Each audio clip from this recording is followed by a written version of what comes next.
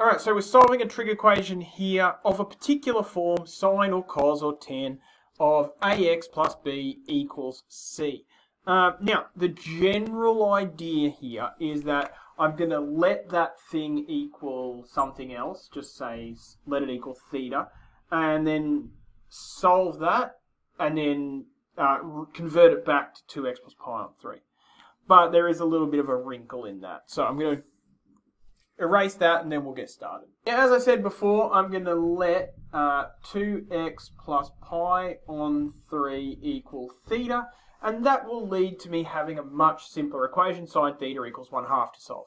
But this also affects my domain, because now I'm not going to be solving theta in the same domain as I'm solving x.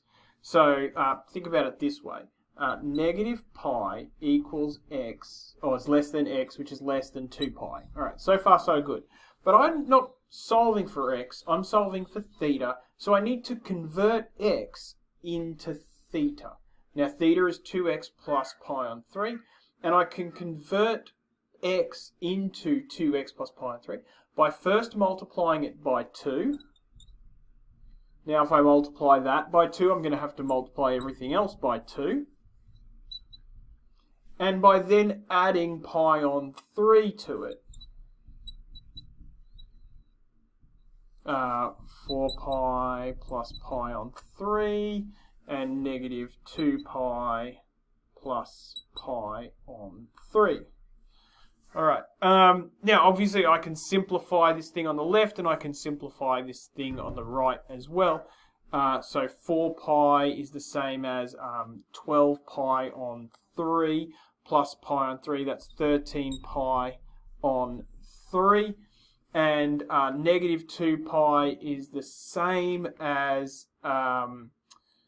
6 pi on 3 plus pi on 3 is negative 5 pi on 3.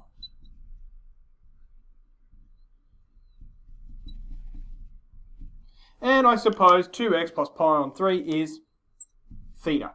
Alright, all of that is to say that when I solve this equation, when I solve this equation, I'm going to have to solve it between those bounds. Alright, now that shouldn't be too hard. I've got my circle here, 1/2, if I draw my little unit circle, 1, 2, sine, so it's opposite, so it's going to be this one here, pi on 6, and it's positive, so it's going to be in this quadrant and this quadrant.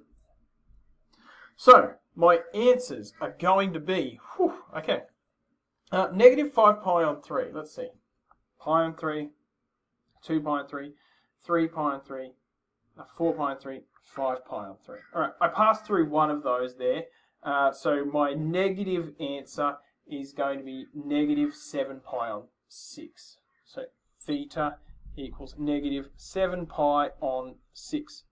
That's my only negative answer. Now, my positive answer, 13 pi on 3. Alright, so let's think here. Pi on 3, 2 pi on 3, 3 pi on 3, 4 pi on 3, 5 pi on 3, 6 pi on 3, 7 pi on 3, 8 pi on 3, 9 pi on 3, 10 pi on 3, 11 pi on 3, 12 pi on 3, 13 pi on 3. Alright, so I've got to go around once. So I get 2 answers, 4 answers, and a 5th answer. So I'm going to get pi on 6, pi on 6, 2, 3, 4, 5 pi on 6, 12 pi on 6, 13 pi on 6, 13, 14, 15, 16, 17 pi on 6. Okay, and 12 pi on 6, 24 pi, 25 pi on 6. Alright, 1, 2, 3, 4, 5, 6 answers. 6 answers for theta, but I don't want to know theta, I want to know x. So of course that means you have 6 more equations to do, because you're going to have to convert each of these answers to an answer for x, not an answer for theta. So if theta equals negative 7 pi on 6, then 2x plus pi on 3 equals negative 7 pi on 6, or pi on 6, or 5 pi on 6, or 13 pi on 6, or this one, or this one. All right, let's just solve this first one here. 2x equals negative 7 pi on 6 minus, I'll convert pi on 3 into 2 pi on 6, minus 2 pi on 6, which means that 2x equals negative 9 pi on 6.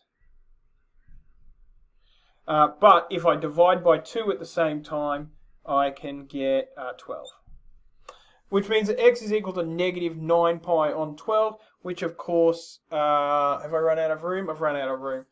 Which of course is equal to negative 3 pi on 4.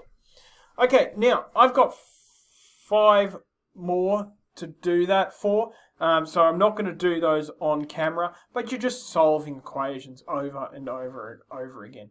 The important part of this video really is understanding that if you've got something in a bracket here, ax plus b, you can let theta equal that. That's going to affect your domain, so you need to amend your domain by converting x into whatever it is in the brackets, and then solving for theta, and then reworking it to get x as your final solution. So 5 more of those to go. Hopefully your domains aren't as large as I've made it in this example. Hopefully there's only 3 or 4 to do. But that is how you solve trig equations of the form sine ax plus b equals c.